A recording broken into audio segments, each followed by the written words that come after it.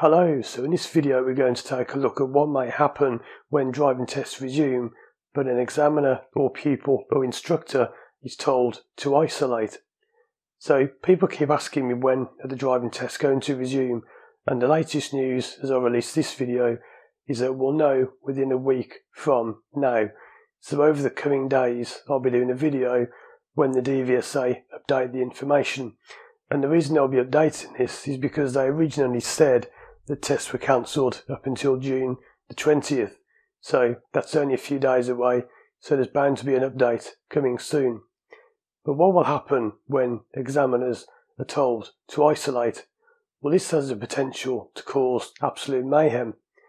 Let's imagine that your test is booked for September, and I'll still say I highly doubt that any tests will be done before September.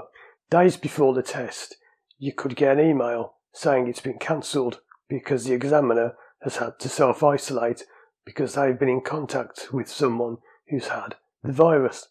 Now that's a very high probability because examiners normally do 7 tests each per day where I am. So normally an examiner would meet around about 40 pupils per week. Now because of the time it's taking between tests for them to do things like change the PPE, they have to wipe down the tablet, wash their hands. The DVSA have said they will allow more time between tests. So that means less tests are going to be done per day. They'll probably do 4 or 5 a day instead of the usual 7. So all this means, first of all, with only roughly half the number of tests being done, the waiting times for tests will at least double. So where I am, it's normally about a month. It will now be about 2 months. Add into that the fact that you've got this massive backlog because some people have still been learning with family. A lot of people have left messages on my channel saying they're learning with family members. So there's this huge backlog of learners. There's double the delay on tests. And then if your examiner is told to isolate, that means that you'll be put back to the back of the queue, and it could be potentially you could have multiple tests cancelled. It could drag on for months. Now, also your instructor could be told to isolate and they're going to have 2 weeks off. Or you could be told to isolate and you've got to have 2 weeks off. And it's going to be very interesting, I suppose you could say, to see how this is all going to pan out when things get started again.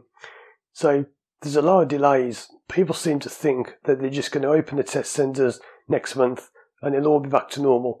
That's not going to happen. There's going to be a lot of delays.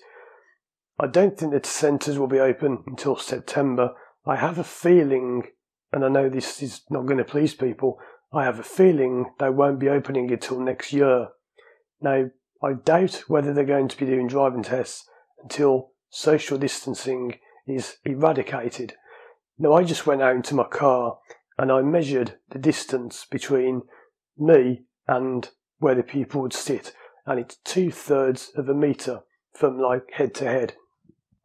So even if they reduce the social distancing down to 1 or 1.5 metres or 1 metre, that's still not going to be enough. Now I don't want to be negative because I like being positive, but I'm being realistic. If you have a test booked in July, I very much doubt it's going to be done because a lot of people are saying, oh, I've got my test next month. I can't see any way they're ever going to be doing tests anything before September. It will be difficult even before October, November. And the reason is, you may have heard on the news this week, they were planning to have the schools reopen again and have said no, that won't happen. And many schools are saying it's going to be a struggle to open even in September. So, it's all about social distancing. That won't be going away anytime soon, even if shops open and whatever pubs open. It's all with social distancing. And even if you cut that down to 1 metre, there's no way you're going to be able to be in a car unless you have the windows fully down. It's quite interesting. Is a car indoors or outdoors? Because you are sitting indoors. There's a door there and a door there. So you are in between doors, but you're also outside. So it's quite interesting to know whether they will class a car as indoors or outdoors, because you're kind of indoors, outdoors. So what do you think about that? Is it indoors or outdoors? Let me know. in the comments below. So just my thoughts there. I will be doing a video in the coming week about when these centres are reopening.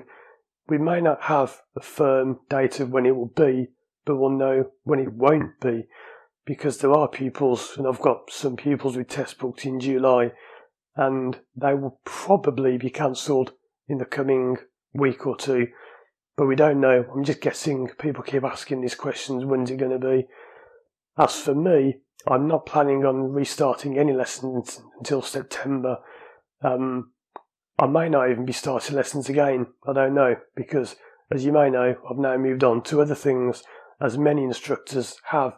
There are many instructors out there now who have just given up on driving, especially the new instructors that have just started the job in the last year. Unfortunately, many of those have been wiped out by this because they haven't qualified for the self-employment, the self-employment help scheme, whatever it's called. And many people have been completely wiped out by this. So even when things do start up again, there will be many instructors that have gone. Many schools will have collapsed.